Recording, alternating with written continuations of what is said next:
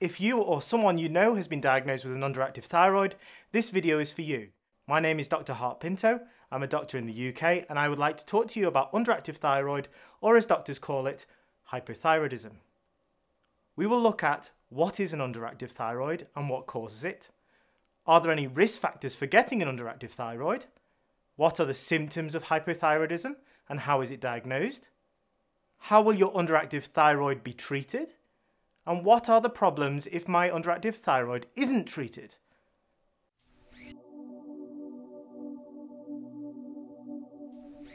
So, what is an underactive thyroid and what causes it?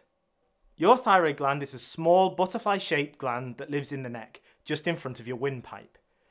The main function is to help regulate your body's metabolism. It does this by releasing two hormones, triiodothyronine, T3, and thyroxine, T4. In some people, the levels of these hormones are too low. This is something that can happen at any age.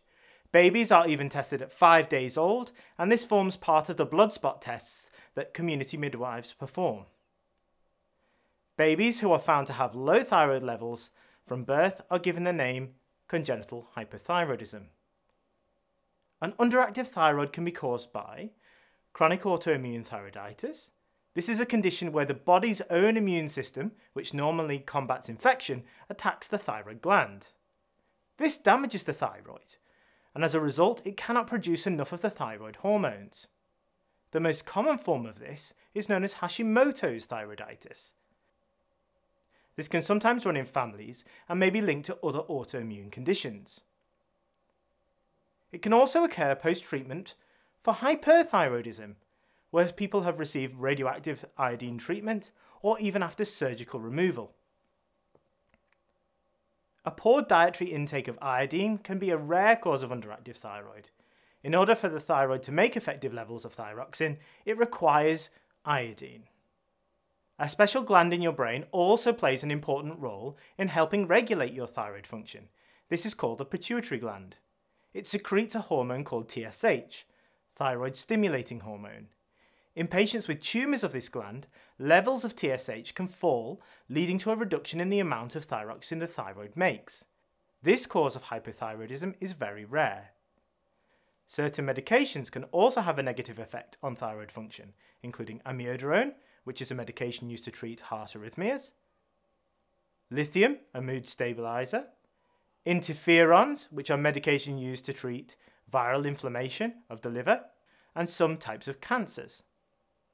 Are there any risk factors for getting an underactive thyroid? Underactive thyroid is relatively common. It is more commonly found in women and those over the age of 60 years. As mentioned before, this condition can sometimes run in families, and may also be present in individuals with other autoimmune conditions such as type 1 diabetes. So what are the symptoms you might experience if you're hypothyroid? Everyone's symptoms are different, but many people will complain of feeling tired all the time, experiencing persisting low mood or poor memory, an inability to tolerate the cold. They may notice that they have cold hands. Some people may complain also of pain, numbness, or pins and needles in the hands and the fingers. This may indicate the development of a condition called carpal tunnel syndrome. You may notice that your skin becomes dry, your hair becomes brittle, and also your nails. You may find that you've gained weight, have a poor sex drive, or develop constipation. Other patients may complain of muscle aching, cramping, or weakness. You may also notice that your voice changes and may become hoarse. And some women may also notice a change in their periods, becoming irregular or heavier. So how is it diagnosed? If your doctor suspects that you have an underactive thyroid, they will organise for a blood test to look at the levels of thyroxine produced by the thyroid plus the levels of TSH. That's the thyroid stimulating hormone released from the special gland in your brain. A diagnosis of hypothyroidism is confirmed by low levels of thyroxine and increased levels of the stimulating hormone TSH. This is because your thyroid fails to produce enough thyroxine, the thyroid hormone, and the special pituitary gland in your brain tries to stimulate the thyroid to produce more. Much like the driver of a car running out of petrol. He presses harder on the accelerator, but if there's no petrol, the car's not going to go any faster. Equally, the thyroid gland, if it's not working effectively, is not going to respond to the stimulating hormones TSH. In some patients, thyroxine levels may be normal, but the TSH is still raised. This can indicate that there is a developing underactive thyroid. If an autoimmune cause is suspected for your underactive thyroid, your doctor may look for the presence of a thyroid antibody. Where present, this indicates that the immune system has attacked the thyroid. So how will your underactive thyroid be treated? If your doctor diagnoses an underactive thyroid, they will prescribe you a synthetic thyroxine hormone. This is called levothyroxine.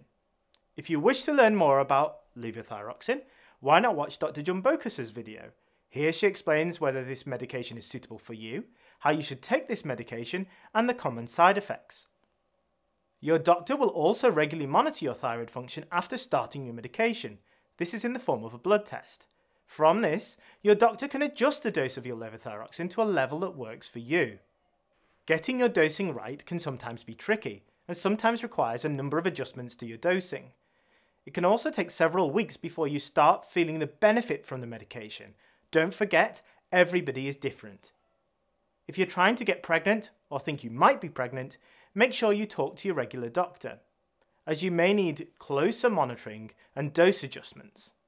If you have an underactive thyroid and are requiring levothyroxine, it's likely you will need to take this medication lifelong. So what happens if my underactive thyroid isn't treated? If your underactive thyroid is not being treated, it places you at risk of developing an increased risk of heart disease. This is because patients with low thyroxine levels can develop high levels of bad cholesterol, LDL, which places you at increased risk for heart attacks and strokes. Some patients may also complain of a swelling in the neck. Overstimulation of the underactive thyroid by the TSH hormone produced by the pituitary gland in your brain causes the thyroid to gradually increase in size. If it becomes large enough, it may be visible and can cause pressure on your wind and food pipes in the neck, causing difficulty in breathing and swallowing. The nerves which supply your limbs may be damaged, resulting in weakness, numbness, and pins and needles. Low thyroxine levels, as mentioned above, can affect your mood and your cognition, and this can have a knock-on effect of causing depression or early dementia.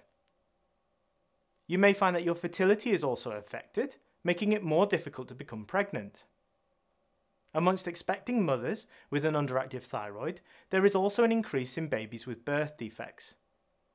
In the worst case scenario, you're at risk of developing a condition called myxedema coma, which can ultimately lead to death. Thank you for watching this video. We hope you found this information useful. If you have enjoyed it, why not subscribe, click the bell, and write down below. Of course, this video does not contain tailored medical advice and is intended for informational purposes only. Please do not consider this as a substitute for professional medical advice, diagnosis, or treatment. Don't ignore professional medical advice in seeking treatment because of something you've heard here. If you believe you may have a medical emergency, immediately call your doctor or ambulance service. Thank you for watching and see you next time.